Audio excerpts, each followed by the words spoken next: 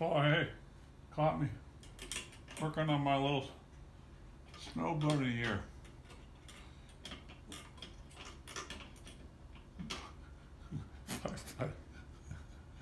Merry Christmas, hey. I was just thinking when I grew up in Brownsville, Oregon, we had a big holly tree out in front, and we used to love to play. And every once in a while, there'd be a bunny that would get underneath of it.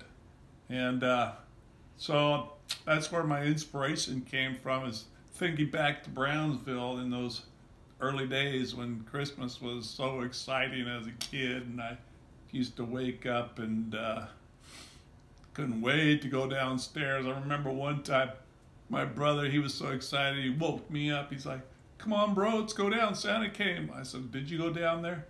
"Yeah, go back to sleep. We're going to be in trouble." So I'm going back to sleep. And he's like, "Come on, Ron," shaking me.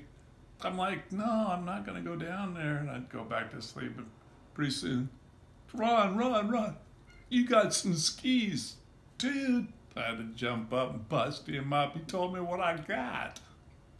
Well, Christmas is a good time to be with family and remember stories like that.